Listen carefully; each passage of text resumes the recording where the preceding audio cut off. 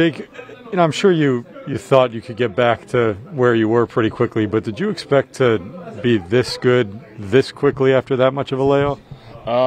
You don't really know what to expect coming back, but like I said last time out, I was able to look at a couple things where I felt like I was getting off mechanically and try to make those adjustments while I was going through a pretty slow process of coming back. So, that seems to have paid off a little bit, and able to come back close to where I feel like I left off. How has that paid off? What's even slightly different? Yeah, I noticed I was getting, I was falling off hard to the first base side, and my head was kind of leaning. So when I was down doing my rehab stuff, it was kind of trying to get everything to go right to the catcher, like everything almost through the catcher, where I feel like I could land on my front leg and almost stand there, or even take steps directly towards home plate. So that was a big thing I worked on, and not flying open. So, that's where I feel like I get in trouble, and I've said that before, when I fly open, the off speed isn't as sharp, and the fastball tends to leak more over the plate. So that was a constant. That's what I was constantly working on down there. What was the conversation with Buck after the sixth? We had talked before.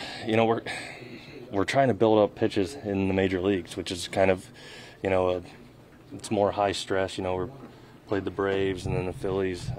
Teams that were in our division and that we want to beat. So it's what's the right approach? And he said that they had me for around 80, and he said he wasn't going to send me out there for one batter. So what did we get to, 77? He's like, that's good.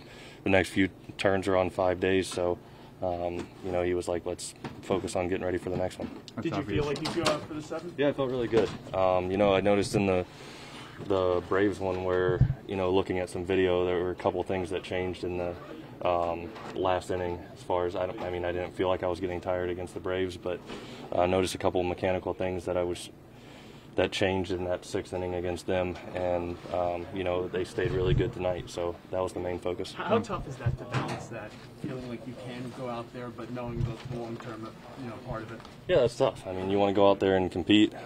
These guys did a great job of scoring one in the first, and then, my goal was to try to keep them at zeros. So. It's tough. You want to be out there, but at the same time, it took that long to get back. You don't want to do anything to jeopardize being here for the hopefully the push we go on, and hopefully into the World Series. Going from 76 to, you said 80 was your number today, is obviously a very small increase. Yeah. Is there a level of impatience on your part wanting to I think it's looking at the long-term goal here, so you got to take a step back and try to be smart about it. And like I said, you throw in minor league games and try to get your pitch count up, but it doesn't account for how stressful big league innings can be. So, it's a new stress level, and just trying to check off that box, and hopefully in the next couple be able to go out there for more pitches than that. You haven't thrown your changeup very often the last couple times. Is that because you haven't needed to, or how many times did I throw it tonight? I want to say two. Well, at least by the pitch track. Four. Okay. Still. I mixed it in. the changeup and your curveball?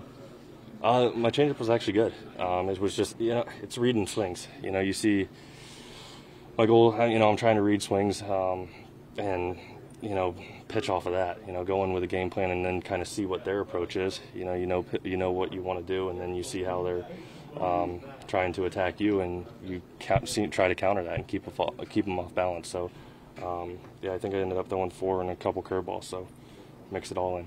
What's it like for you to watch the event that Diaz has become, and your confidence level in him when he's out there? Yeah, it's awesome.